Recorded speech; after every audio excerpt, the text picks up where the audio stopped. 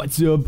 Silky here. I was waiting and waiting for the official blog post for the anniversary collection event, but it looks like that maybe we are not going to get it after all, because of some particular thing that will not make many people happy. So we are going to talk about the rumored rewards which we are going to get in the anniversary price track. First off, we are going to get 5 normal packs and 2 anniversary event packs, which is just amazing. Last time I got 2 epic quality weapon skins and kissed the concrete wall at 20 miles per hour because I was totally not angry. Last time we got 10 regular packs inside of the event price track, but remember that we are going to get additional 10 packs in total by simply logging into the game every week. So 17 packs in total from this event. Just amazing. Also remember that you can get Valkyrie, Octane and Watson for free by simply logging in, so don't buy those legends if you don't have them. Then we are going to get 3 epic quality skins for the Rampage, R301, Wraith and Octane. These are one of the most popular weapons and legends, which means they will be used a lot. Many amazing charms are going to be hanging on your weapons. We are also going to get 5 event badges, fan-made loading screens, some crafting materials, and at the end, the thing we cannot live without, holo sprays. You can't forget the holo sprays. The anniversary collection event is going to last 3 weeks, which means you will have plenty of time to play and get every single reward. Many of you are also asking about the legends trackers, because last time we got Wraith and Bangalore trackers for free. Unfortunately, we didn't get any information about any trackers this time. Loba and Seer are going to get trackers inside of the Battle Pass because they are going to get legendary skins, and that's it. Drainilla has also shared the next store rotation, which is going to happen while playing Control the other day. As previously theorized, we are going to get the Seer and Fuse starter packs with some cheap bundles. But also, we are going to get the R99 Unloader and Prowler Tomb Robber recolors in the shop, which are one of the fan favorites for sure. Tomorrow, we are going to get 2 more things from Respawn, full official patch notes and all of the Battle Pass skins. I'm going to make a video about that tomorrow, but also I'm going to make the usual season countdown, which will be universal for everybody, which means you can expect a double upload tomorrow. That's it. Thank you for watching. Bye.